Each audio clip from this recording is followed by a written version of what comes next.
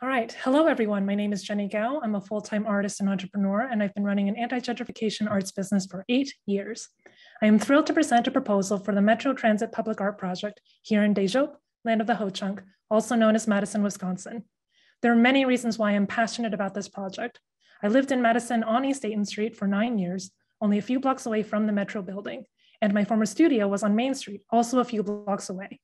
I chose my studio location based on its proximity to multiple bus stops because many of my former interns and apprentices have relied on the bus to get to work. Next slide. I would be honored to create a community landmark for the people of this city. A question that is at the foundation of my practice is, how can public art be a force for public good? I believe the answer lies with whose perspectives we engage and center in the public art process. Next slide. Community interviews are integral to my process. For this project, I focus on interviews with bus riders because this public infrastructure exists to connect people with their communities. Next slide. I conducted interviews with 27 people who rely on Madison buses, 70% of them BIPOC. This is in contrast to City of Madison's most recent 2019 survey of bus riders, where 84% of those surveyed were white, despite Madison's highly diverse bus ridership. I also interviewed city employees, not all of whom can rely on the buses, despite all city employees having access to a free bus pass. Next slide. By interviewing primarily BIPOC bus riders, my aim is to use this project to elevate the perspectives of commuters who rely on the bus for a wide range of needs. Next slide. Via these interviews, I gained a comprehensive picture of the many ways that people rely on public transit, and also what the barriers and limitations are. Here's a sampling of quotes from my interviews. I bus to run errands for my family. I bus to visit my parents who live outside the city. As a growing adult without a car, public transit means I can be independent. I can take the bus to school and work without having to rely on someone else. Next slide. The concept that emerged from these interviews is one that conveys the experience of commuting from the perspective of the bus rider. The artwork, entitled "The Time Is Ours," embodies the feeling that many bus riders expressed, that even people with the longest commutes feel ownership over their time spent in transit. They don't have to mind traffic, and the time is theirs to reflect, to read, and to do as they choose. For many people, access to public transit means having independence.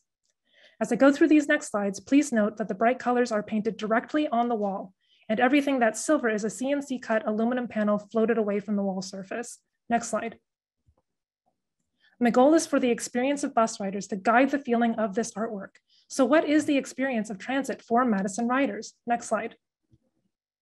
People shared amazing, frustrating, and frankly poetic experiences of riding the bus, like this one.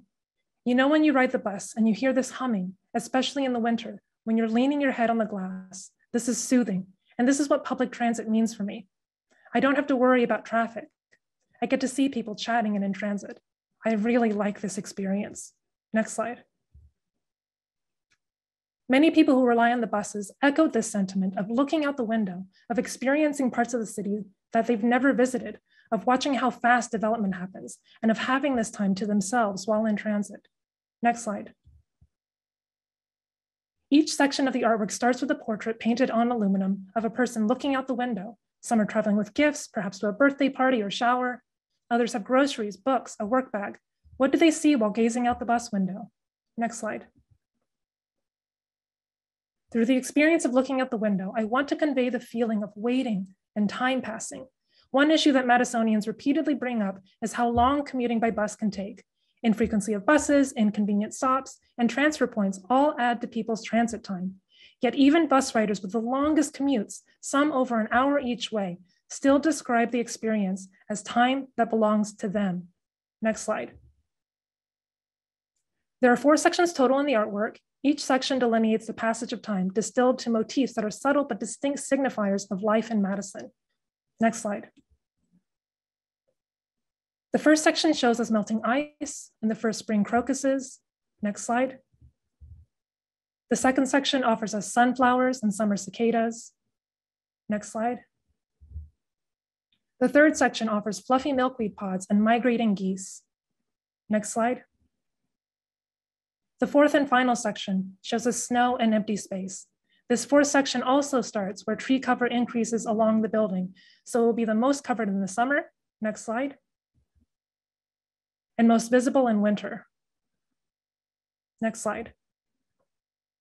In my interviews, people often describe the feeling of waiting and shared what makes them feel safe and taken care of.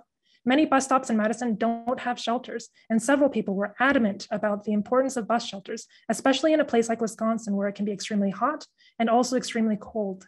To quote one writer, "It's really important to have a shelter. One time while waiting, I was crying because the wind was so cold and there was no shelter at that stop.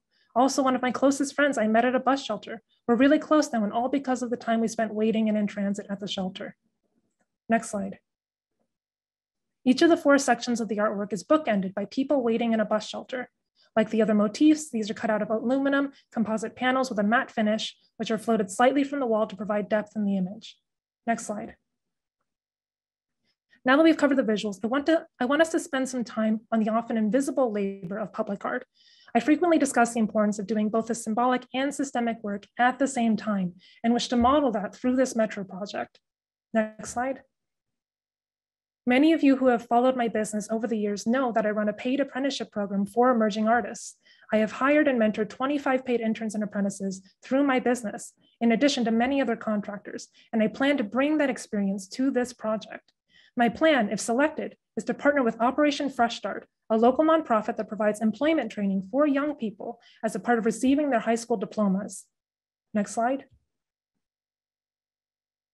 There are many benefits to this partnership, such as providing a job opportunity in the arts. Lots of young people are creative, but don't know that professional opportunities exist for artists. This project would be a chance for a young person to see themselves in this field.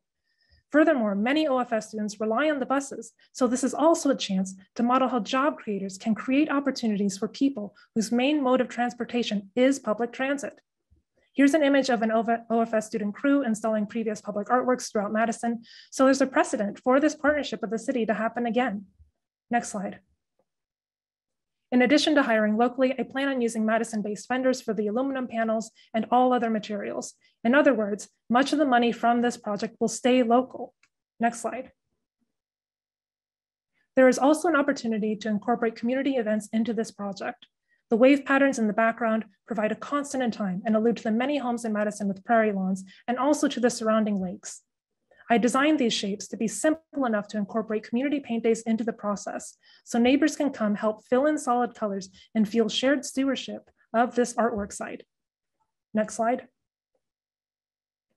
I want to take some time to talk about the strengths of the site, because throughout this process, I've heard a lot of city employees half joke about this big beige wall and not wanting the Metro building to be an eyesore or blight on the neighborhood. And while their tone is lighthearted, it's seated in a real concern that this building is ugly. Next slide. Personally, I think this site is really beautiful. East Washington Avenue is a noisy, hot, 6-lane highway that bisects the isthmus. There's a lot of bare, hot concrete and sidewalks with little setback from the road.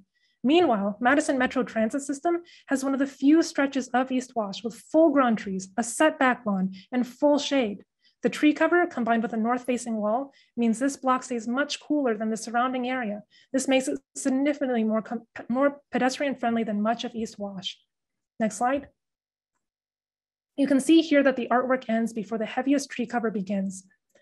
I designed the artwork to focus on the eastern 4 sections of the building because this way it will not be necessary for the city to remove any tree cover for the visibility and placement of this artwork. Next slide. You can see just how fantastic the tree cover is at the western end of the building, providing necessary shade to keep the city cool. Next slide. The building itself is an amazing canvas. Here's a pedestrian view of the artwork from across the street. The length and structure of this building is intrinsic to the sense of motion in the artwork. Next slide. I designed the motifs as large, silhouetted shapes that are legible from multiple distances. The brushed aluminum has a matte, non-reflective surface, so the panels won't be distracting to drivers. Next slide. Additionally, the artwork is aligned with the core development principles of this district. The wall-based work enhances the iconic view of the Capitol, community engagement strengthens neighborhood identity, the art is legible for people using many means of transit, and it provides vibrant engagement for pedestrians to enjoy East Washington Avenue. Next slide. I plan to use dye-bond aluminum composite panels for the construction of the silhouettes. These panels are lightweight and will be easy to maintain. They will be installed slightly floated from the wall, which will leave room from the rain drains and for city engineering to remove and maneuver them for building maintenance. For anyone at home who may be interested, there's a detailed budget breakdown and supporting information in the appendix. This is publicly available as a part of my slides with this meeting's agenda. Next slide. I'll also be using exterior grade mural paint directly on the wall surface, which is durable in all weather conditions. Anti-graffiti coating will protect the work from vandalism. UV protective coating will prevent sun fading. The maintenance is easy and ensures the mural will last for decades to come. Next slide. All right, we're almost to the end, and I want to share just a few additional opportunities for how this project can continue to be generative in the community. Next slide. In terms of accessibility, it would be possible to make smaller laser cut versions of the motifs.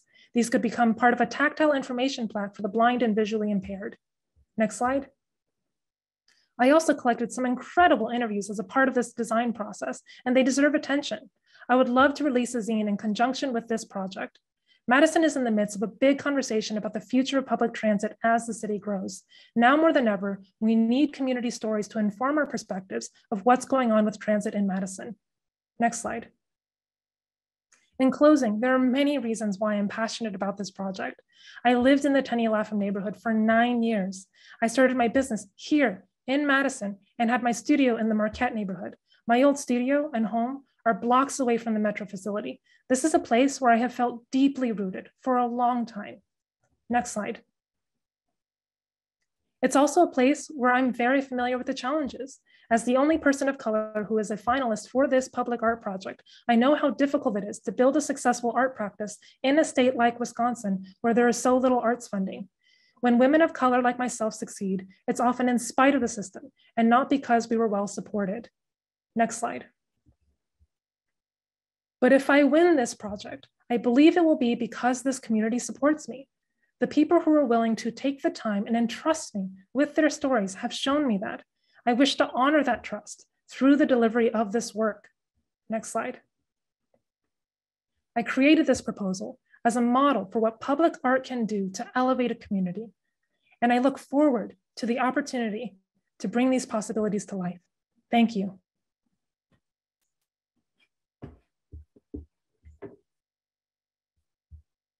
Thank you so much, Jenny. I'm going to restart the timer for 10 minutes for questions and answers now. All right, thanks, Jenny. We're going to open the floor. Do any commissioners have questions or comments?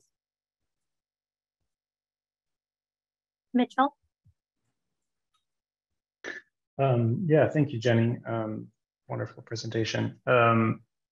I just have a quick question about the painting.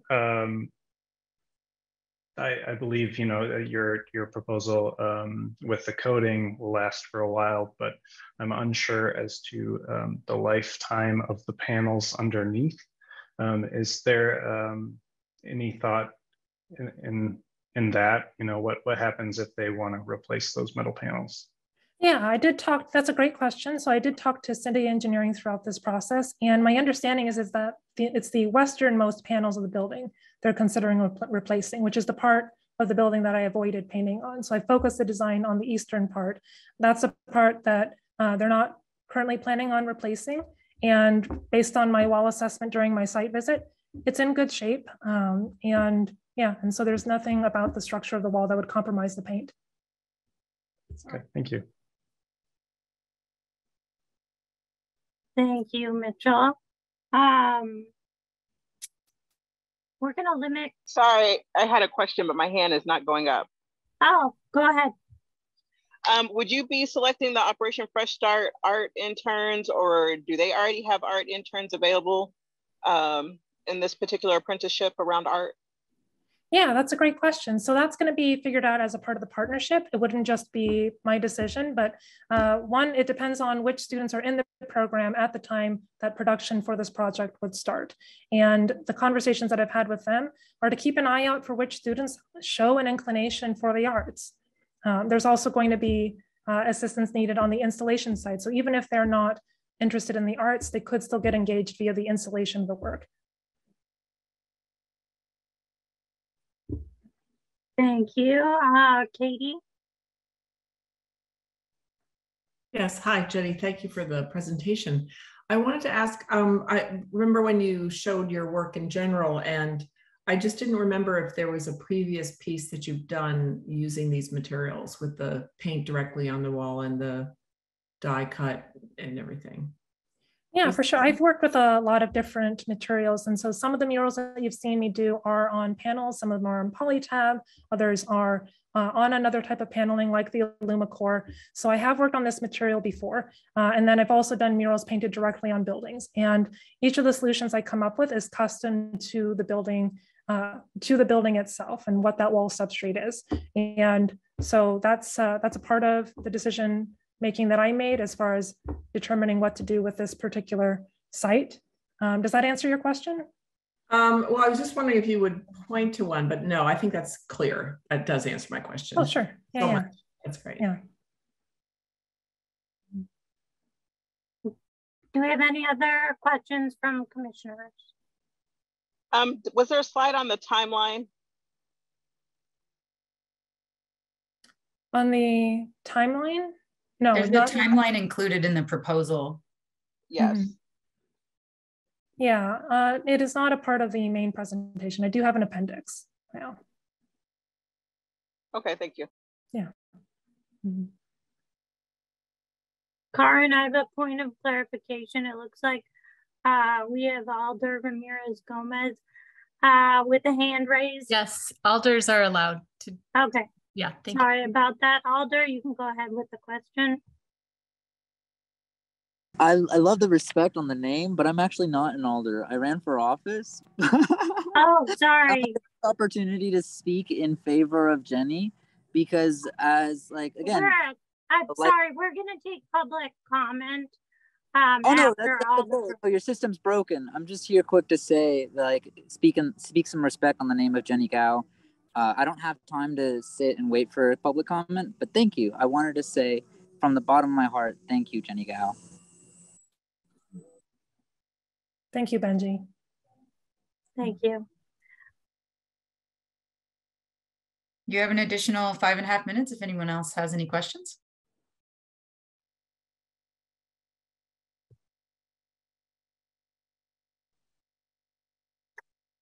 All right. Seeing none, thank you so much, Jenie. That presentation was beautiful. We really appreciate you taking the time to be here and also all the work that you put into your presentation today. So seeing no other questions, I think we will move forward to the next artist.